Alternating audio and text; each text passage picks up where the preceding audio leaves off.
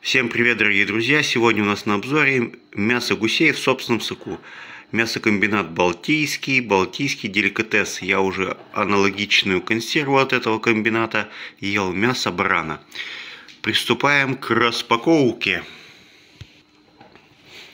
Ну так, для начала почитаем, что написано на баночке. Это консервы стерилизованные из мяса птицы кусковые.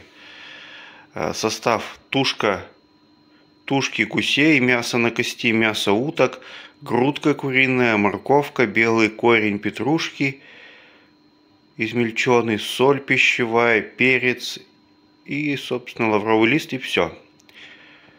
Ну, значит, состав очень хороший. Мне вот понравилось в прошлый раз, что верхняя крышка тоже закрашена этим. Ну, такой симпатично выглядит. Пробуем с ключом консервы. Ой. Так, открываем. Запах обалденный, вообще пахнет очень вкусно. С ума сойти. Так, здесь по виду целый кусок чего-то. И водичка, бульончика. Но я не думаю, что целый кусок гусятины. Потому что не бывает у гуся такого толстого части такой. Пробуем, выкладываем в тарелочку. Хоба!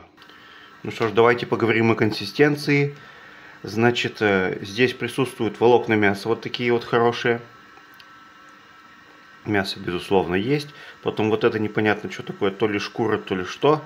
То ли курятина, возможно, вот красная это гусятина, белая это курица. Как-то так. Ну, так-то на вид неплохо. Запах обалденный, сейчас погрею в микроволновке, будет вообще восхитительно. Продолжаем наше кулинарное шоу. Я погрел в микроволновке, пахнет натуральное мясо. На вкус очень приятно, не слишком солено. Самое то, в самый раз. Так вот, мясо. Вкусно, нормально.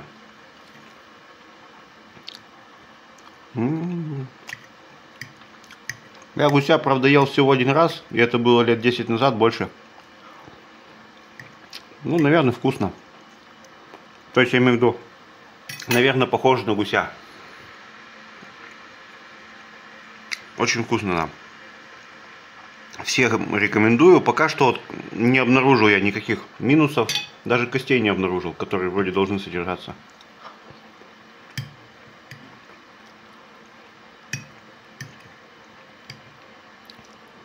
В качестве перекуса или для приготовления блюд очень идеально подходит мясо гусей. Ну ладно, все, я буду кушать. Благодарю всех за просмотр. Подписывайтесь на канал, ставьте лайки. Всем пока. За время, что я ел, мне попалось вот всего 3 косточки. Маленькие такие, вот тоненькие. И в принципе они очень мягкие. Если даже вы их не заметите и прожуете, то ничего страшного не произойдет.